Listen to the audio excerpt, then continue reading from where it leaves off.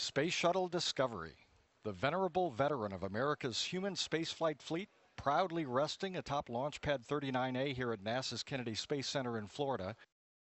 Her wings outstretched and ready to soar into space for the 39th and final time. And here we have the crew walking out of crew quarters. This is a very historical walkway. It's the same path that the Apollo astronauts took to go to the moon.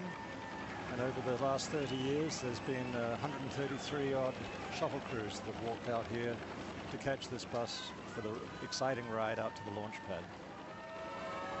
The crew will step out of the Astrovan, and you'll probably see them step back and look up, which is a little hard to do in the heavy suits that they have, but you get an opportunity to stand there and see the shuttle from a very unique perspective. The view itself is spectacular, but your perspective is particularly unique because you know that it is the ride that's going to take you out into orbit.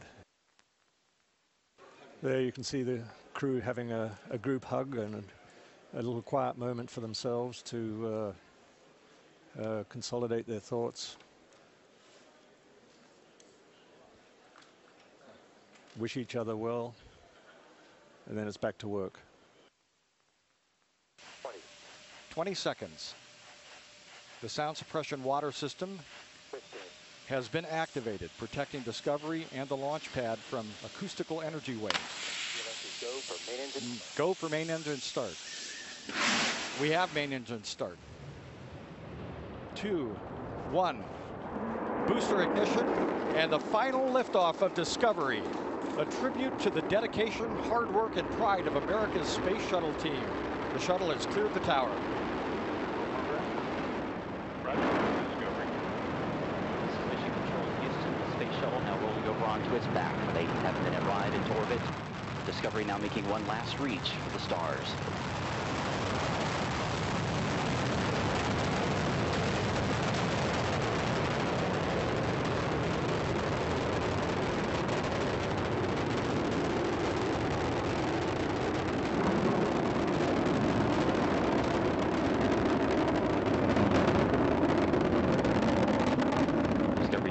Throttling down as the orbiter passes through the area of maximum pressure, reducing the stress on the shuttle as it goes supersonic.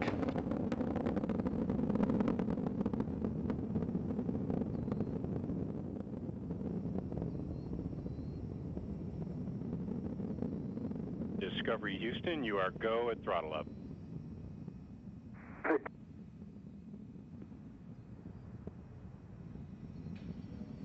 Commander Steve Lindsay acknowledging the call from Capcom Charlie Hobaugh as Discovery's 3 main engines throttle back up. Lindsay is joined on the flight deck by pilot Eric Bowen, mission specialist Al Drew, and Nicole Stott.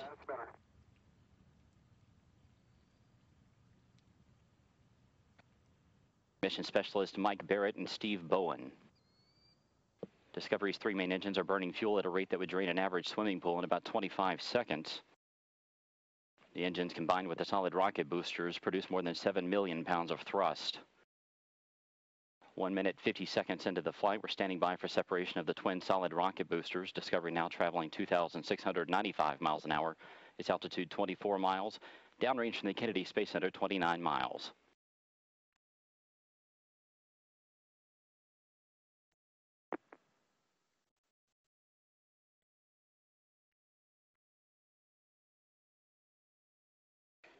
Booster separation confirmed. Discovery's guidance is now converging as the shuttle's onboard computers fine-tune the flight.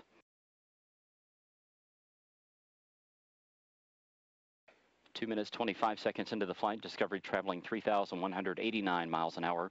Its altitude 37 miles, downrange from the Kennedy Space Center 53 miles.